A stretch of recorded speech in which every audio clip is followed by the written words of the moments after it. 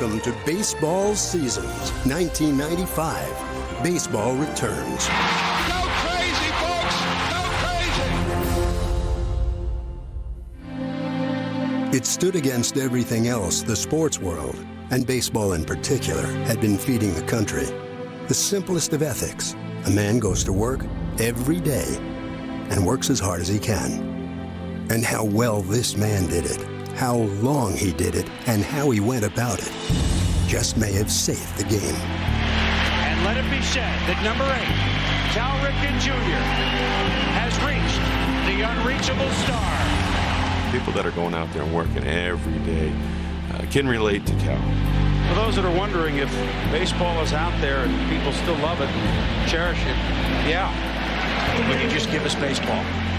We all respected Cal. We all respect what he was as a player, what he brought to the ballpark every day, the respect that he had for the game and that people had for him and how he handled himself. I mean, you couldn't help but root for this guy. When you treat it as gently as Cal Ripken has treated it for his entire career, you really learn to appreciate the game. He embodied what a lot of people felt when they came to the baseball field: work ethic, desire, stick-to-itiveness, and he certainly is what baseball can thank for the repair job of really what was a devastation.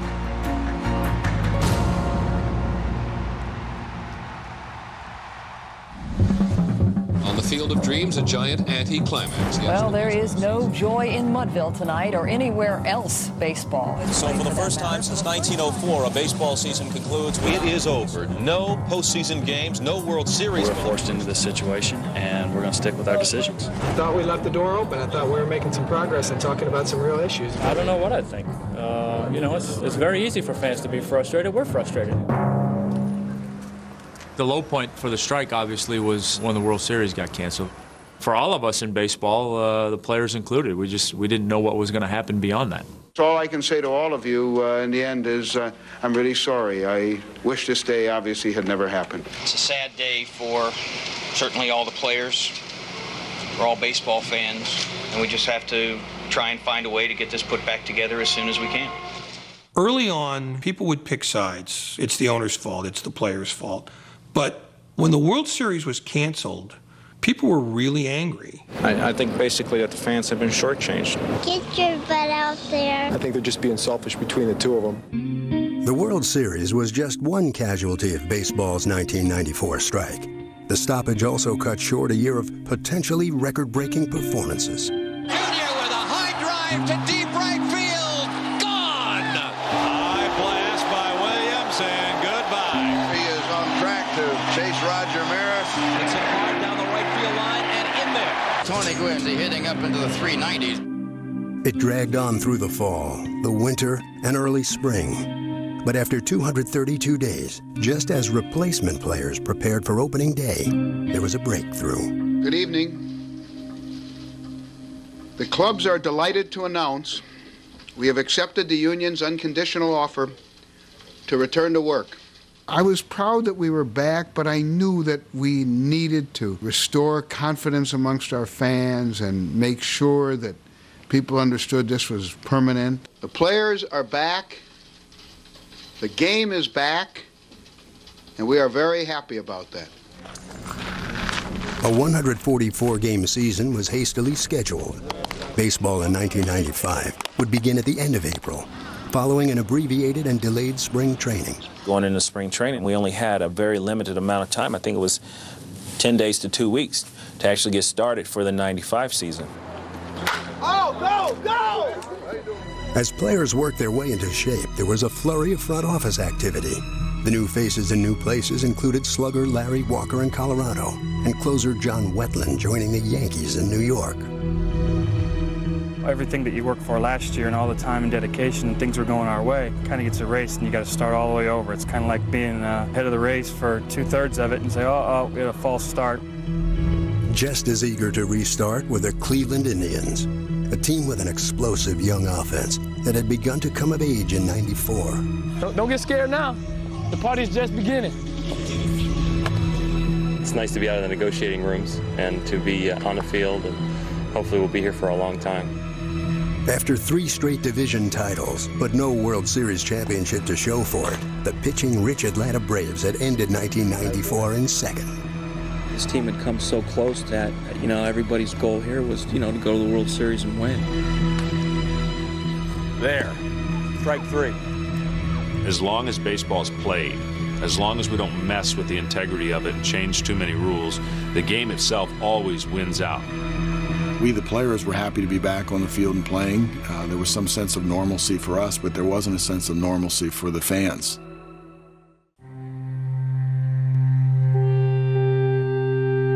On April 25th, 1995, Major League Baseball made its belated return to stadiums across the country. The delayed start kept some fans away, but the ones who came were rewarded with a simple but familiar sense of opening day. Nowhere more so than Colorado, where the 2-year-old Rockies were opening brand new Coors Field. Take me out to the ball game. Opening day special. Souvenir program, scorecard lineups. Peanuts and Cracker Jack. The enthusiasm, the excitement of this opening day is as good as any I've been around. Baseball's back. Yeah, baseball's back. If they don't win, it's a shame. Or it's 1, 2, 3 strikes, you're out at the old ball game. After the pageantry was complete, the Rockies and Mets engaged in something already familiar to fans in Colorado, a mile-high seesaw shootout featuring 33 combined hits and extending into extra innings. It is 9-8 for the Mets, last of the 14th. 43 players have been used in this game. One would have the final word. Dante Bichette, 1 for 5 with a run batted in and a double. I was just trying to lock in and just trying to zero in on getting a good pitch to hit. I don't know, Joe, is Bichette pressing a little bit tonight? Well, it seems like he's trying to hit the ball out of the ballpark. That's what I went to play for. I went to the plate for one thing, and that was to hit a home run and win that game. High drive, way back, and there's the storybook ending for the Rockies. I mean, it was such a relief and just such a pump when I hit that thing. I just had to clench my fist. I was really excited about the hit. Bichette was one of a host of big bats in the Rockies lineup, as was newcomer Larry Walker, eager to test the limits of the Rockies' new ballpark. This is right field, a little different than Olympic Stadium, huh? Well, yeah, it looks a little larger out here. I'm hoping I'll get made look like a fool sometimes. Not you, Larry. Add in Vinny Castilla and Andres Galarraga, and the Rockies had an altitude-friendly lineup that would keep them in contention all year long. That ball's going. It ain't coming back. Rockies win the game. But there was no team in baseball with a more dangerous collection of hitters than the Indians. In fact, top to bottom, Cleveland's lineup was one of the best of its generation. You look at the Cleveland Indians lineup, and it was an all-star lineup. You have to look with a microscope for the flaws in this Indians team. In that lineup, it's one of those things where you say you can run, but you can't hide because those guys were that good. The 7th, 8th, and 9th hitters in this lineup have numbers comparable to the heart of the order for lesser teams. I attribute so much of the success we had to the great players that we had. With all of those great players, there's a story behind all of them.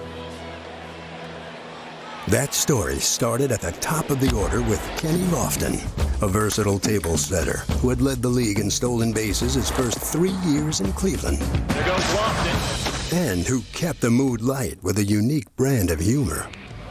Wipe on, wipe off. Following Lofton in that lineup was a modern-day murderer's row. The 95 Indians could have been compared to the 27 Yankees. The offensive ability of that club, anchored by Albert Bell. How hot is he? It was just up and down that lineup that you saw these players. Bell was one of several homegrown Cleveland products in the lineup. And he was supported by emerging stars Jim Thome and Manny Ramirez. Ramirez spanks one. It is gone. The Jacobs Field magic is back. The explosion of offense that had begun in 1994 was one thing the strike could not halt. And with the most powerful attack in baseball, the Indians raced off to a 33-11 start and a big lead in their division. Only one other team, it soon became apparent, might be able to challenge Cleveland for the title of best team in baseball. This squad, however, was winning in completely the opposite way.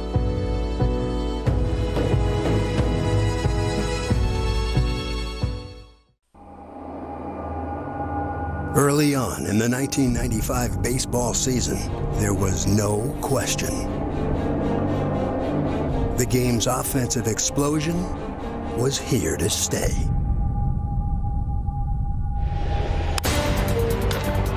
that is way out of here. His second home run of the inning. 3 home runs in 1 game. Never was this more evident than on Saturday, May 6th, when more total runs were scored in the National League than any previous day in history. Final score, 13-11. It seemed like on any given night, something new could happen at the plate. And more grand slams would be hit in '95 than any season before it. There it goes, way back, it is! Gone! Another grand slam, Robin Ventura! His second in 2 innings! Still, though, in one place, the rallying calls were coming for great pitching. Well, I think what made us so dominant in 1995 was a combination of pitching, hitting, and defense. But the pitching was fantastic. We outpitched everybody. John Small strikes out the side. We had the ability to throw 4 and 5 guys out there every single night that gave us a chance to win. The Braves starters are all interchangeable in that they could all be #1 starters on any given day. When you go to Atlanta, you knew that staff was probably one of the most efficient. Another complete game, another shutout. The Braves' rotation was tremendous. He was overmatched. There was the craftiness of Tom Glavine. Glavine has been masterful. The power of John Smoltz and Steve Avery. Got him. And the otherworldliness of Greg Maddux. The thing about Greg Maddux in 1995, he never made a bad pitch. Not one. He just won't give you a pitch to hit, folks. That's why he's the best pitcher in the game. There's no way to describe it. You get in a groove, you get on a roll, and you just keep going. The challenge of hitting a guy like that, it's tough. I mean, he could put the ball exactly where he wanted to put it. He wants it outside. Let's see where Maddux pitches it. Look at that. Outside, what control.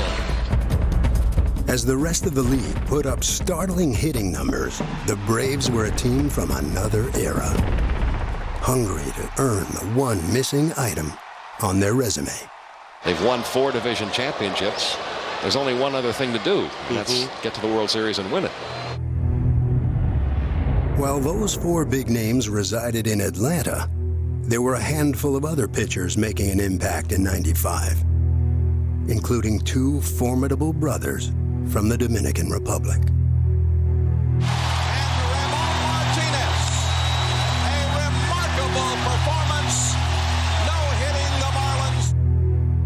Back east, Ramon's younger brother Pedro was a bright spot for the Expos. There's a change-up. Never more so than on June 3rd, when he took a perfect game into extra innings. Pedro was pitching against the San Diego Padres, and it was quite obvious from the beginning of the game he was going to be difficult to deal with. Struck him out. Pedro Martinez is perfect through 9 innings. Pedro got to the 10th inning with the no-hitter intact and gave up a hit to Bip Roberts leading off the inning. Roberts lines a ball right field. It's going to drop in. And the bid for the perfect game comes to an end in the 10th inning. You could see he was becoming more and more valuable with each start.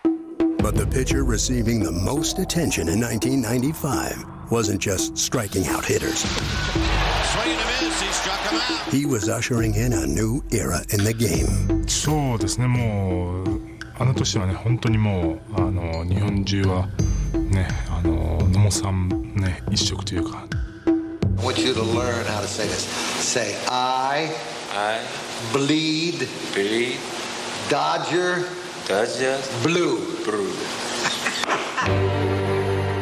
Hideo Nomo may have been a quick learner, but his unique style was giving hitters fits around the league.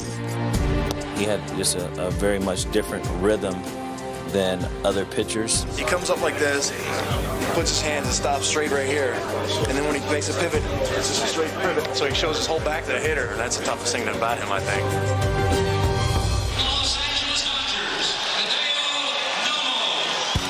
At the All-Star break, leading the league in strikeouts with a 1.99 ERA. Swing and a miss, another high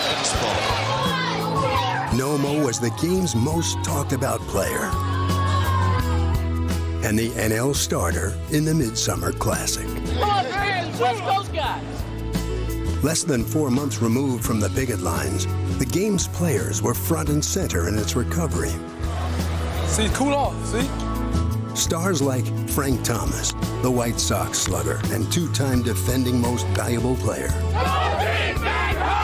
Thank you guys very much. And Vaughn, the Red Sox first baseman, who was putting together his own case for MVP in Boston. Drives that one to left field. Serious as ever. And then there was the shortstop in Baltimore, Taking minimal swings in batting practice and conserving my energy. who simply by taking the field was bringing fans back to baseball, one game at a time.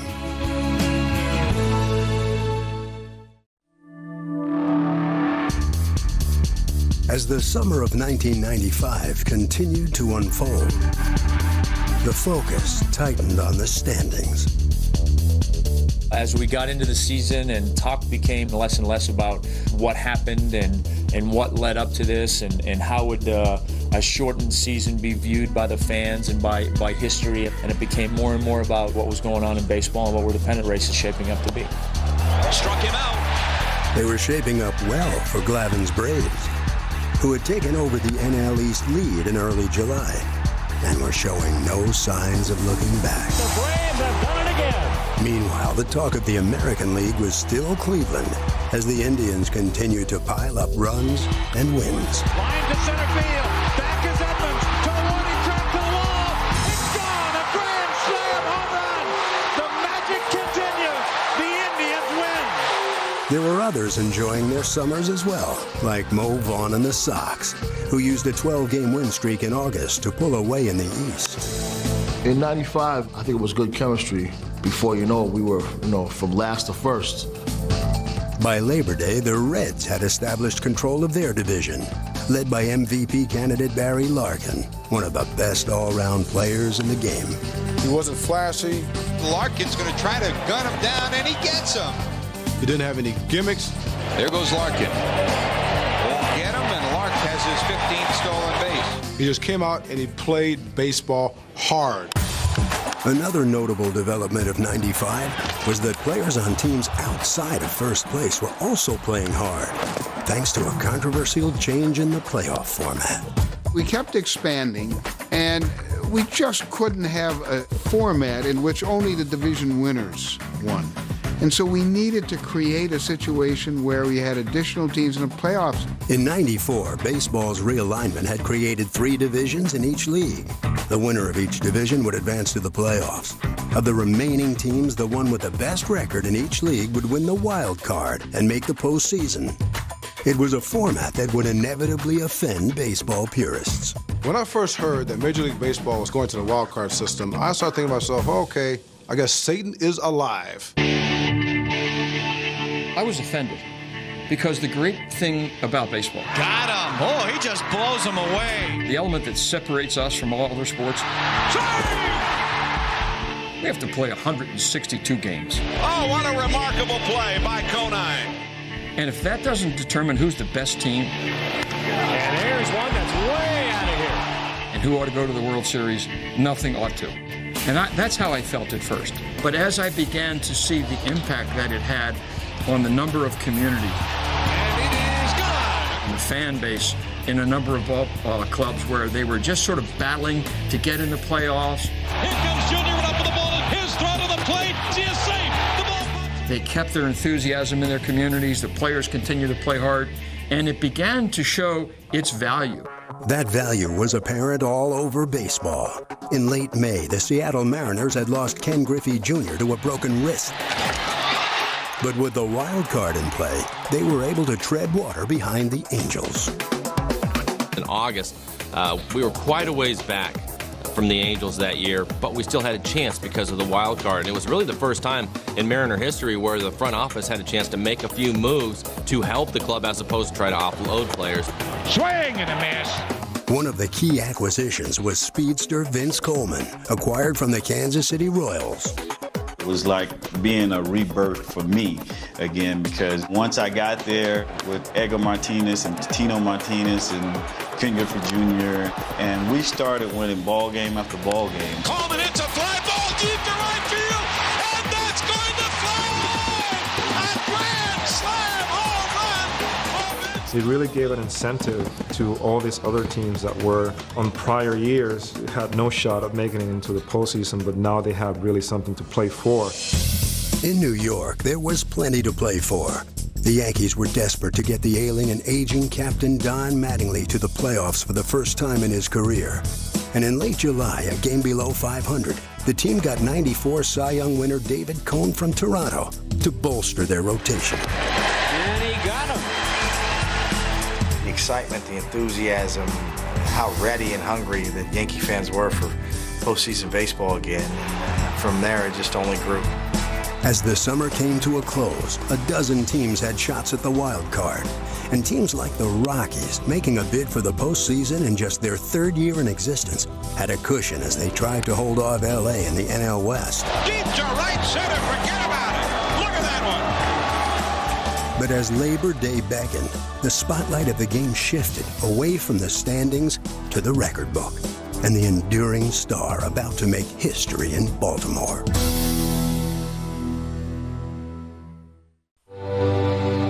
It was a journey that had begun on May 30th, 1982. The shortstop, number 8, Cal Ripken. 13 years later, it was coming to a climax. In baseball, timing is integral. And as the summer of '95 continued, it was clear Cal Ripken had perfect timing. I wanted to get used to playing every day, used to playing in front of 52,000 people, the big stadiums. Well hit ball to left field, his 20th home run of the season. He had been Rookie of the Year in '82, and then MVP and a World Series champion in '83. Line drive, Ripken catches it at shortstop, and the Orioles are the champions of the world. And over the next decade plus, Ripken wasn't just one of baseball's best players.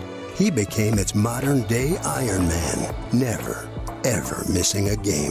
He's a regular guy, and he believed in this good old-fashioned work ethic that I'm supposed to do something, so that's what I'm going to do. Tonight's a landmark for Cal Ripken Jr. He reaches number 1,500 in his consecutive game streak. It's just a little bit of luck and a lot of desire. Now playing in 2,000 consecutive games in a row, Cal Ripken. The '94 strike had pushed back when Ripken would break Lou Gehrig's all-time record, just when fans were searching for a reconnection to the game. The love of the game was kind of broken between the players and the fans. And I felt that from early on, the fans were looking or searching for something to tie them to baseball that kind of goes back when it was just pure and when it was a game. And I think the streak started to represent that. Ripken continues his march toward Lou Gehrig's record, 50 games shy. You got to marvel at what he does day in and day out. It's now an official ball game, so the banner counts down one more game. Cal Ripken is a hero. Oh, man. That's exactly right. 2,128 straight games. I think it's great what he's doing. It's never going to be broken ever again. It's just great. For me as a kid, Cal Ripken was everything. He could do it all. I loved watching him play, and watching him play every single day, every single inning almost every day was pretty incredible. On September 5th, Ripken pulled even with Gehrig with a dramatic burst of power. Cal sends one high in the air to left center field. It's gone! After 21:30, I remember going to bed that night. It was very late, and I was thinking, okay, tomorrow will come. And there was a sense of relief that it would. The record that everyone thought would forever stand will be broken 56 years after Lou Gehrig set it. Camden Yards filled up early. Everyone, it seemed, wanted to pay tribute to Ripken. He's a guy who just showed up and gave 100% every single day for years and years and years. He was baseball's everyman. You knew what was at stake, but you had no idea of how that was all going to play out. I think that's one of the greatest things about sports. The magic began in the fourth, when Ripken again punctuated the festivities. Rip to left! Oh my goodness! He's done it again! It was a blast into the Baltimore night. And by now, the amazing was almost expected. What began on May 30th, 1982, and continues September 6th, 1995. This game is now in the books. Once it got to that point, they dropped the banner, and I remember coming out and acknowledging the fans, and they just kept clapping. And I do remember Rafael Palmeiro saying, "You have to take a lap around this field, or we won't be able to get our game started again." So I started to run down and shake hands really fast, and then I realized that there was a real beauty in this interaction.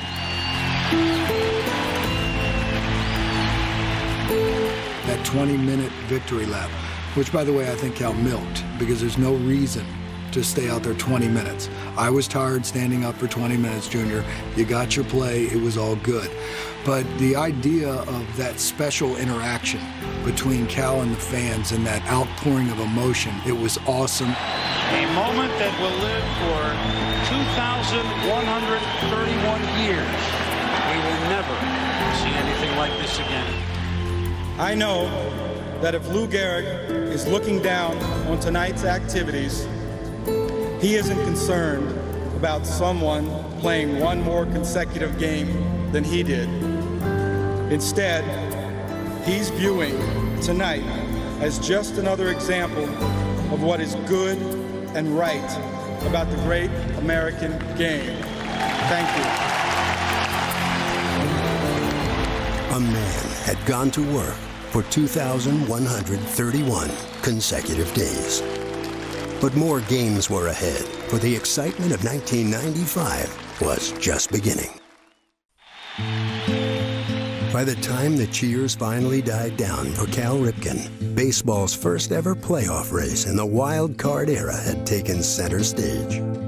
Some teams were coasting into the playoffs, like the Braves led by Greg Maddux, en route to his fourth straight Cy Young Award. He is the best, folks. He is the best. By season's end, Maddux would have 19 wins and a minuscule 1.63 ERA. You look back and see what his numbers were, and you see that he was able to win 19 games in a shortened season. Who knows how many games he would have won. Got him, took something off. Meanwhile, the Reds captured the NL Central, with Barry Larkin finishing up his virtuoso campaign and earning MVP honors. I had a great offensive year, a great defensive year, stole some bases, was on base a lot, I scored 117 runs. He brings everything to the table.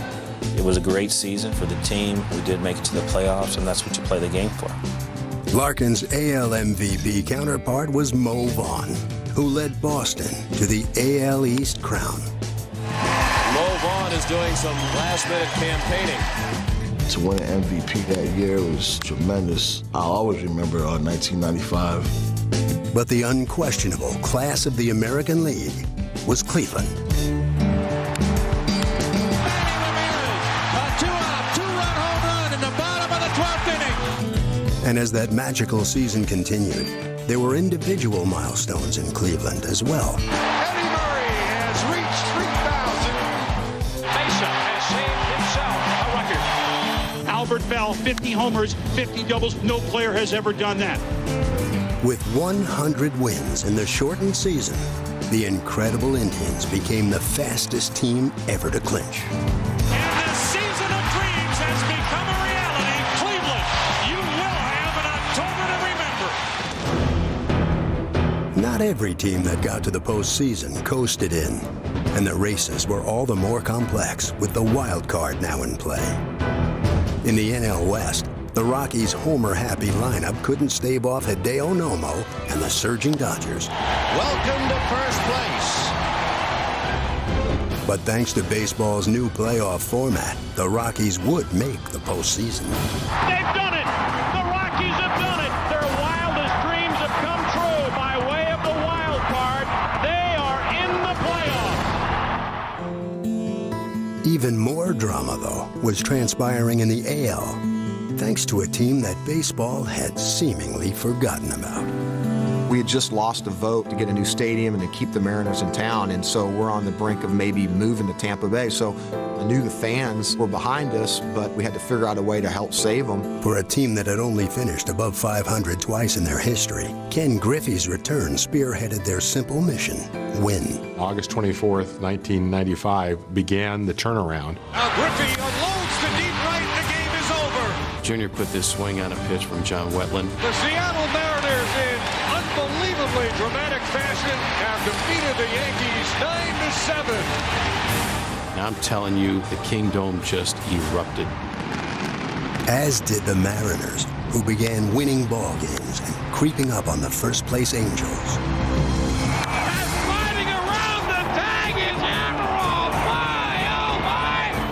But with the wild card in play, the race had added intrigue. As back east, Cone, Mattingly, and the Yankees had caught fire as well. We just caught a great streak at the last, the last month of the season. We had some tough games that we won. The Yankees have taken a 4-3 lead. I think that really put a lot of confidence in our group. After 144 games, on the last day of the season, the Yankees became the first American League wild card, earning their captain his first playoff appearance. Don Mattingly finally going to the postseason. It would take one more game, though, to determine how the West would be won. With the Mariners and Angels deadlocked, a one-game playoff would be held. Welcome to the Seattle's Kingdome, where 52,000 tickets were sold in about 18 hours. A historic afternoon in baseball. One game to decide the American League West. Randy Johnson took the hill on 3 days' rest, but arm fatigue clearly wasn't a concern. Struck him out. Strike three calls. Strikeout number 6. That's 11 for the big unit. The Angels now starting to run out of time. 1-0 Seattle. Close ball game, 1-0 lead going to the bottom of the 7th inning. Bases are loaded. And here comes Luis Sojo. Swing the ground ball up the first base line, and it sneaks down by Snow. Down the right field line into the bullpen. Here comes Tino. Here comes Tino. Here comes Joy. The relay behind Langston. Gets out by Allenson.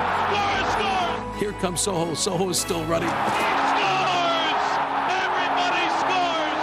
Sojo comes in. The Mariners built a 9-1 lead, and with 2 outs in the 9th, Randy Johnson was 1 pitch away from capturing the AL West title. The Seattle Mariners are the champions of the American League West.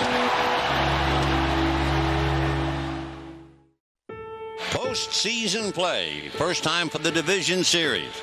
As the first baseball postseason in 2 years began, the creation of the wild card meant 3 rounds of play, with the opening series a best-of-5.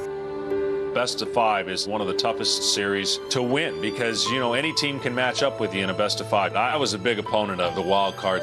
Whether you agree with the wild card or not, you can always find beneficiaries. It's nice to see Don Mattingly get his chance. He's been a great player. It's been a tremendous relief for me, personally, to get in, to get rid of that asterisk. It seems like it's always heaped with my name. It's Don Mattingly's first postseason experience as a Yankee after all those great years. I remember him running out, getting a thunderous standing ovation. Number 23, Don Mattingly.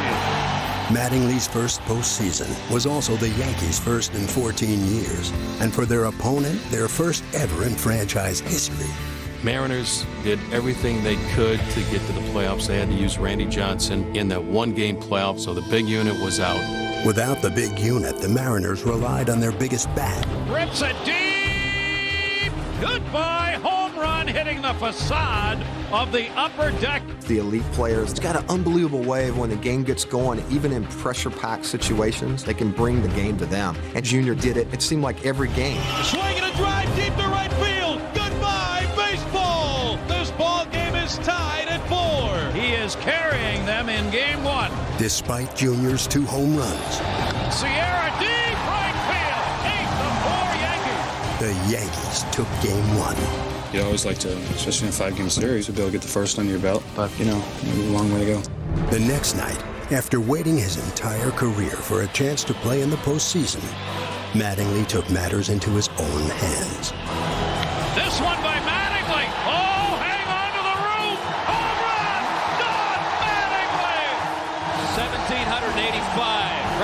postseason games, and that's a home run trot. Game 2 was a classic back-and-forth battle, setting the tone for one of the most memorable series in playoff history. 12th inning, Junior hits a home run. Home run, he has done it again. 5-4, Seattle lead. Bottom of the 12th inning, Ruben Sierra hits a double. Off the top of the wall. Home run in, Yankees can win it. Bernie Williams tries to score the winning run. They got him. It's tied up. And we go to the 15th inning. When up stepped Yankee catcher Jim Leyritz, establishing his clutch playoff credentials with one swing of the bat. Maybe. It could be. Back at the wall. Goodbye. Home run. The Yankees win. Jim Leyritz, a two-run homer in the 15th inning. Yankees win 7-5. Mariners have their hearts broken. You fight so hard through an entire season and all the great things that happen, and all of a sudden you're not going to win a playoff game? That is a long flight home. I'll never forget getting on the plane, Lou Piniella said, you know what, Rick? We're going to win this thing. Please. We got to win tonight and not worry about tomorrow. We got to win tonight. Please. And now they will have to go to the big guy, Randy Johnson, to keep him alive. Please refuse to lose. And in Game 3, the big unit took the mound to save Seattle's season once again. It seems like Randy Johnson has always been able to rise to the occasion. Swing! Here comes Mr. Snappy. Strike 3 called. He got him looking. The 0-2 pitch. Swing and a miss. Strike 3. He did it. Johnson struck out 10 Yankees in 7 innings before the Mariners' bullpen finished the job. Swung on and missed, and there will be a tomorrow. Now it's 2-1, and then all of a sudden you're like, hey, you never know what can happen. And in Game 4, the Mariners pulled even. I could still see the flight of the ball. And that white ball just went poof into that blue tarp.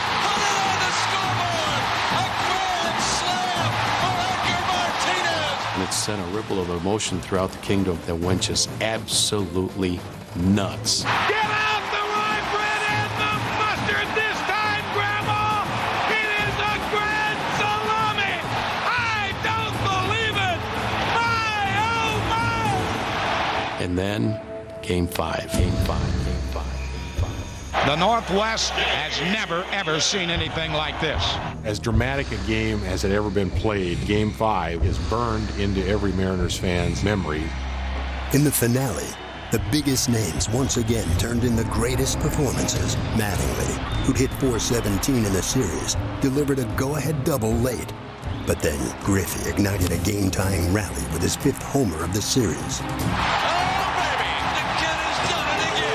Then came Johnson out of the bullpen on a day's rest to snuff out the Yankees in the 9th. Johnson comes in and puts the Yankees away in the 9th. But the big unit wasn't invincible, and the Yanks got to him in extra innings. Base hit. Kelly coming around. He's going to score. Yankees lead it now. The 1995 Mariners, though, were never a team to go quietly. As long as they had outs, they had life.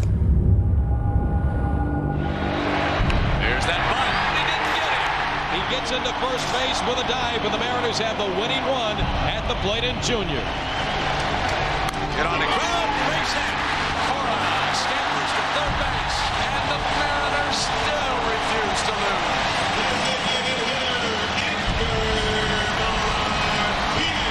The fans now reaching an incredible decibel.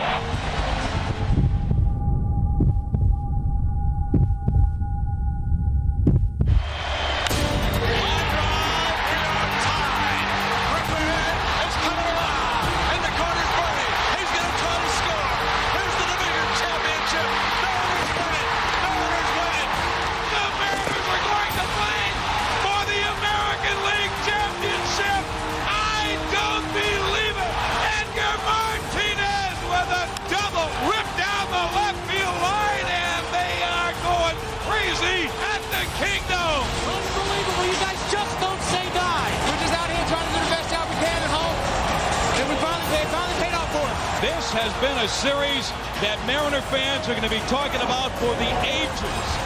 That's when baseball was born here. people write me letters and let me know where they were at that particular moment. It's like your first love, something you will never forget. I remember watching Junior around second base. He wasn't stopping for nothing. He's just running like a deer. He's just bouncing. He's not really touching the ground. And then to watch him get absolutely smothered on the bottom of the pile and then see this head pop out with this smile from ear to ear, it was the greatest feeling I ever had. That was the hit, the run, the game, and the season that saved baseball in Seattle. Without that dramatic run, without the emotion behind it, his team would have moved to Tampa. Nobody wanted to leave. Everybody was kissing and hugging. Nobody wanted to leave the ballpark. The pure joy, the pure emotion of the Mariners and the fans, it was just unbelievable. As the '95 playoffs continued, drama gave way to dominance as the Indians did away with the exhausted Mariners in the ALCS. And the Cleveland Indians, after a 41-year wait, are in the World Series. The Braves also rolled, allowing the Reds only 5 runs in a 4-game sweep at the LCS. Great pitching here from the Atlanta Braves. You can't say anything other than that. They have a dominant pitching staff. But that pitching had brought no titles to Atlanta, and not for lack of opportunity. The Atlanta Braves, a team that's in the World Series for the 3rd time in the last 5 seasons. They had been knocking on the door there for a few years and really needed to win to show that they weren't the team that could get there but not win. When it came to being choke teams, the Atlanta Braves were the Brooklyn Dodgers. They couldn't win the big one. In their way, the Indians' offensive juggernaut, standing in stark contrast to the Braves' pitching machine. When you started to break down the series, it was going to become, could we handle their offense? Would that old adage of good pitching beats good hitting come true? The Braves ace offered his own answer to the question in Game 1.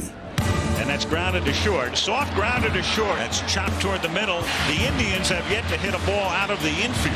To have a guy almost like Albert Einstein in terms of his brilliance, in terms of his pitching strategies, it was remarkable. Nobody in baseball can carve up a lineup like Greg Maddux. Inside corner, outside corner, it's a clinic. Maddux went the distance, holding the Indians to just 2 hits. Giving chases Jones, and he makes the catch to give the Braves the win. Dial M for victory. In Game 2, Tom Glavine matched Maddux, quieting the Cleveland offense for a 2nd straight game. Called strike 3. 2 strikeouts in the inning. The Indians were now hitting just .125 in the World Series, putting themselves in a very difficult position. It's 2-0 Atlanta. That adage about good pitching stopping good hitting has never been truer than in this postseason. You know, obviously it's the best position we could possibly be in, and now it's just up to us to take advantage of it. But as the series went to Cleveland, the slumbering bats were quickly aroused at Jacobs Field.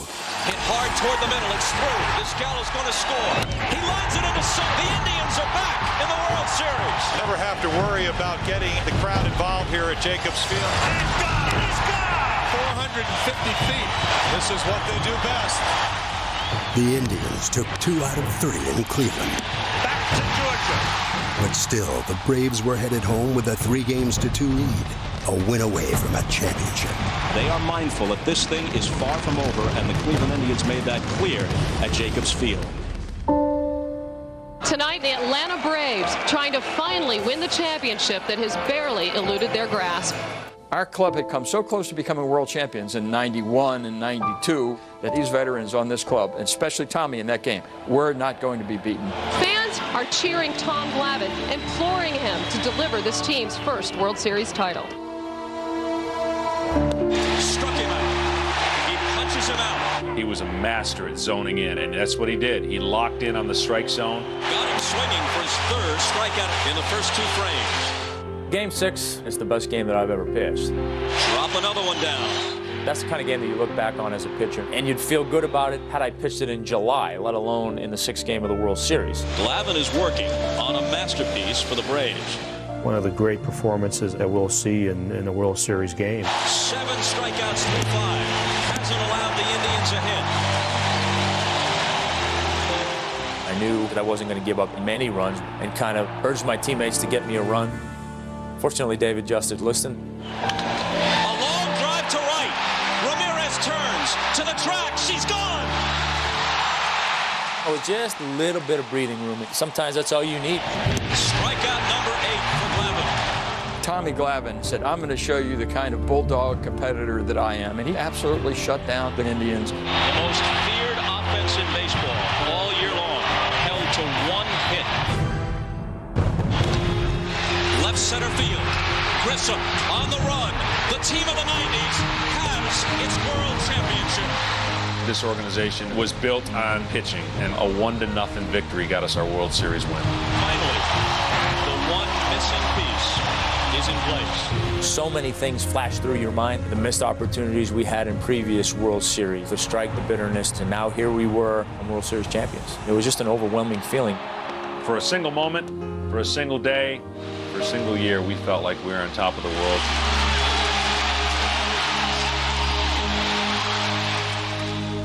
For the Atlanta Braves, 1995 was their 4th consecutive trip to the postseason.